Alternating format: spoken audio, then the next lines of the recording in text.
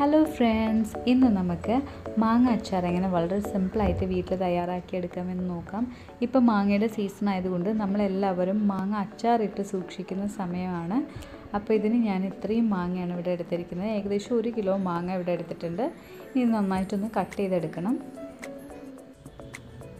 അപ്പോൾ നമുക്ക് എല്ലാ മാങ്ങയുടെയും ഈ ഒരു സൈഡ് ഇതുപോലെ നന്നായിട്ട് കട്ട് ചെയ്തെടുക്കാം.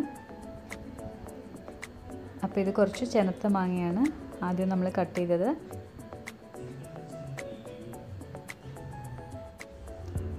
അപ്പോൾ ഈ മാങ്ങ നന്നായിട്ട് പഴുത്തിട്ടുണ്ട്. അപ്പോൾ ഇത് നമുക്ക് മാറ്റി വയ്ക്കാം. ഇതൊക്കെ നല്ല പച്ച മാങ്ങയാണ്.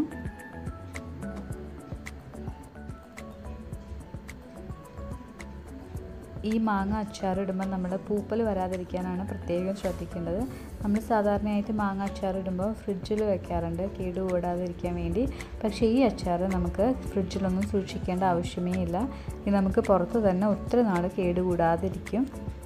അപ്പോൾ ഇനി ഈ മാങ്ങയൊക്കെ നമുക്ക് നന്നായിട്ട് കട്ട് ചെയ്തെടുക്കാം. ഈ മാങ്ങയൊക്കെ ഞാൻ ആദ്യം തന്നെ നന്നായിട്ട് കഴുകി ഉണക്കിയെടുത്താണ്.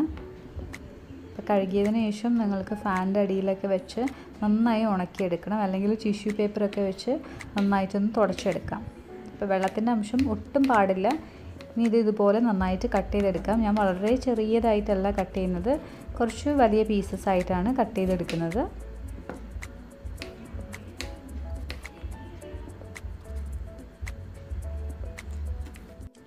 അപ്പോൾ നമുക്ക് ഇതുപോലെ തന്നെ എല്ലാ മാങ്ങയും ചെറുതായിട്ട് നന്നായിട്ടൊന്ന് കട്ട് ചെയ്തെടുക്കാം.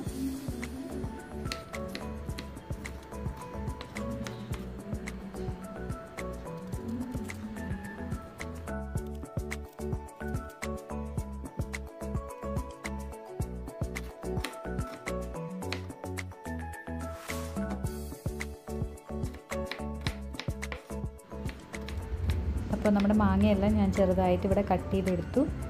ഇതിലൊരു ചെനത്ത മാങ്ങയുണ്ടായിരുന്നു, ആ മാങ്ങ കൂടി ഞാൻ കട്ട് ചെയ്തെടുത്തിട്ടുണ്ട്. അതാണ് ഈ മഞ്ഞ കളറിൽ കാണുന്നത്. ഇതെല്ലാം കൂടി ഞാനൊരു ഉണങ്ങിയ പാത്രത്തിൽ നന്നായിട്ട് വെള്ളമൊന്നും ഒട്ടും ഇല്ലാത്തൊരു പാത്രത്തിലേക്ക് വേണം ഇട്ട് കൊടുക്കാൻ. ഇതിൽ കുറച്ച് നന്നായിട്ട് ഉപ്പ് വിതറി കൊടുക്കാം.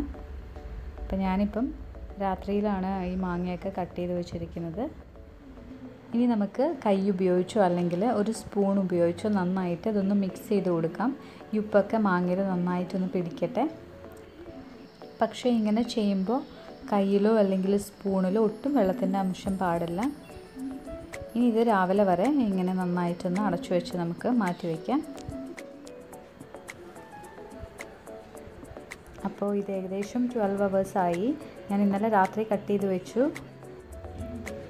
അപ്പോൾ കണ്ടില്ലേ, ഇതിൽ നിന്ന് നന്നായിട്ട് വെള്ളം ഇറങ്ങിയിട്ടുണ്ട്. ഈ മാങ്ങയിൽ നന്നായിട്ട് ഉപ്പ് പിടിച്ചു. ഇനി നമുക്ക് ഒരു പാൻ ചൂടാക്കാൻ വെക്കാം. അപ്പോൾ പാൻ ഇവിടെ ചൂടായിട്ടുണ്ട്. ചൂടായ പാനിലേക്ക് ഞാൻ കുറച്ച് നല്ലെണ്ണ ഒഴിച്ചു കൊടുക്കുകയാണ്.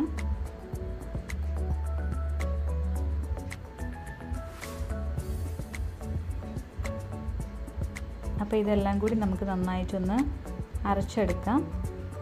അല്ലെങ്കിൽ കട്ട് ചെയ്ത് വേണമെങ്കിലും എടുക്കാം. ഞാനിവിടെ ഒരു 8-10 കാന്താരി മുളക് എടുത്തിട്ടുണ്ട്. പിന്നെ കുറച്ച് വെളുത്തുള്ളിയും കുറച്ച് ഇഞ്ചിയും ഇതെല്ലാം കൂടെ നന്നായി പേസ്റ്റാക്കി എടുത്തിട്ടുണ്ട്. ഇത് ഞാൻ ചൂടായ എണ്ണയിലേക്ക് ഇട്ട് കൊടുക്കുകയാണ്. ഇത് നന്നായിട്ട് എണ്ണയിൽ കിടന്നൊന്ന് മൂക്കട്ടെ. ഇതിൻ്റെ പച്ചമണമൊക്കെ ഒന്ന് മാറും.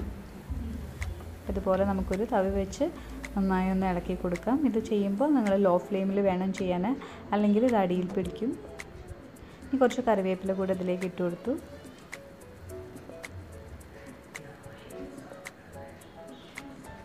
ഇതിലേക്ക് കുറച്ച് പൊടികളാണ് ഇട്ട് കൊടുക്കാനുള്ളത്.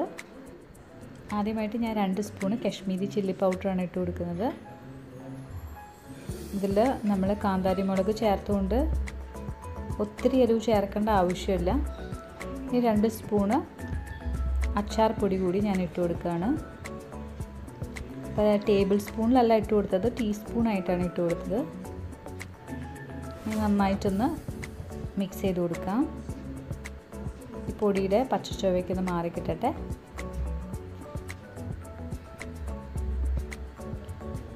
ഇതിലേക്ക് 1 ടീസ്പൂൺ കടുക് പൊടിച്ചത് കൂടി ഞാൻ ഇട്ട് കൊടുത്തു. അപ്പോൾ ഈ കടുക് പൊടിച്ചതൊക്കെ ഇടുമ്പോൾ ഈ അച്ചാറിനൊരു നല്ല ടേസ്റ്റ് കിട്ടും. അതുപോലെ തന്നെ കുറച്ച് ഉലുവ പൊടിച്ചിട്ട് കൊടുക്കുകയാണ്.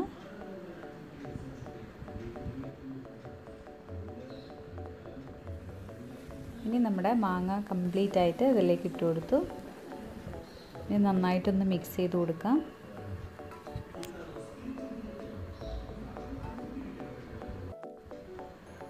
അപ്പോൾ ഈ പൊടികളൊക്കെ നന്നായിട്ട് മാങ്ങയിലേക്ക് പിടിക്കട്ടെ. അതിനുവേണ്ടി നമുക്ക് എല്ലാ സൈഡിൽ നിന്നും നന്നായിട്ടൊന്ന് മിക്സ് ചെയ്ത് കൊടുക്കാം. അപ്പോൾ നിങ്ങൾക്ക് സ്പൈസി പിക്കിളാണ് താല്പര്യമെങ്കിൽ നിങ്ങൾ മുളക് എടുക്കുമ്പോൾ കുറച്ചധികം മുളക് എടുക്കാം, അല്ലെങ്കിൽ മുളക് പൊടിയുടെ അളവ് നിങ്ങൾക്ക് കൂട്ടി കൊടുക്കാം. അപ്പോൾ മാങ്ങയിലേക്ക് പൊടികളൊക്കെ നന്നായിട്ട് മിക്സ് ആയിട്ടുണ്ട്. ഇതിലേക്ക് നമുക്ക് കുറച്ച് കായത്തിൻ്റെ പൊടി ഇട്ട് കൊടുക്കാം. അതുപോലെ തന്നെ കുറച്ച് വിനാഗിരി ഒഴിച്ചു കൊടുത്തു. ഏകദേശം ഒരു 1/4 കപ്പ് വിനാഗിരി ഒഴിച്ചു കൊടുത്തിട്ടുണ്ട്. ഇതിൽ ഓൾറെഡി മാങ്ങയുടെ വെള്ളത്തിൻ്റെ അംശം ഉള്ളത് കൊണ്ട് ഒത്തിരി വിനാഗിരിയുടെ ആവശ്യമില്ല.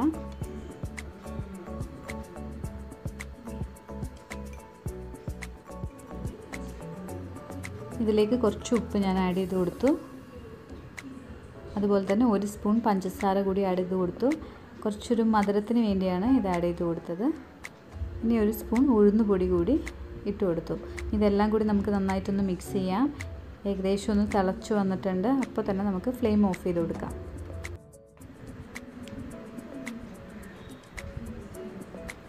അപ്പോൾ ഇനി നമുക്ക് ഇതിൻ്റെ ഉപ്പൊക്കെ ഒന്ന് നന്നായിട്ട് ചെക്ക് ചെയ്ത് നോക്കാം.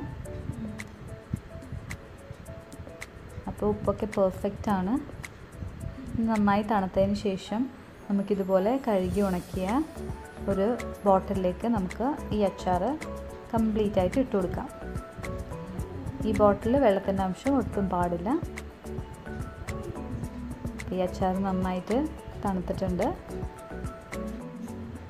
ഈ അച്ചാർ ഉണ്ടാക്കുമ്പോൾ നമ്മൾ മാങ്ങ ഒത്തിരി നേരം വേവിക്കേണ്ട ആവശ്യമില്ല. ഒന്ന് ജസ്റ്റ് തള വരുമ്പോഴേക്കും നമ്മൾ ഫ്ലെയിം ഓഫ് ചെയ്ത് കൊടുക്കണം. അപ്പോൾ ഇതുപോലെ ഞാൻ കംപ്ലീറ്റ് ആയിട്ട് മാങ്ങ അച്ചാർ ഈ കുപ്പിയിലേക്ക് ഇട്ട് കൊടുക്കുകയാണ്. അപ്പോൾ ഈ അച്ചാർ നമ്മൾ കംപ്ലീറ്റ് ആയിട്ട് ഈ കുപ്പിയിലേക്ക് ഇട്ട് കൊടുത്തു. നമുക്ക് സ്പൂൺ വെച്ച് നന്നായിട്ടൊന്ന് മിക്സ് ചെയ്ത് കൊടുക്കാം. ഇത് നമുക്ക് നന്നായിട്ട് അടച്ചു വയ്ക്കാം. അപ്പോൾ നമ്മുടെ മാംഗോ പിക്കിൾ ഇവിടെ റെഡിയായി. എങ്ങനെ വളരെ സിമ്പിളായിട്ട് മാങ്ങാച്ചാർ വീട്ടിൽ തയ്യാറാക്കി എടുക്കാമെന്ന് നമുക്ക് മനസ്സിലായി. പക്ഷേ ഇത് നമ്മൾ മാങ്ങാച്ചാർ എടുക്കുന്ന സമയത്ത് സ്പൂണിൽ വെള്ളത്തിൻ്റെ അംശം ഒട്ടും പാടില്ല. അങ്ങനെയുണ്ടെങ്കിൽ മാത്രമേ ഉള്ളൂ പൂപ്പലൊന്നും പിടിക്കാതെ ഒത്തിരി നാൾ നമുക്ക് ഈ അച്ചാർ കേടുകൂടാതെ സൂക്ഷിക്കാൻ പറ്റുള്ളൂ. വീണ്ടും നല്ല നല്ല റെസിപ്പീസുമായിട്ട് നെക്സ്റ്റ് വീഡിയോയിൽ കാണാം. Till then bye, take care, thank you for watching.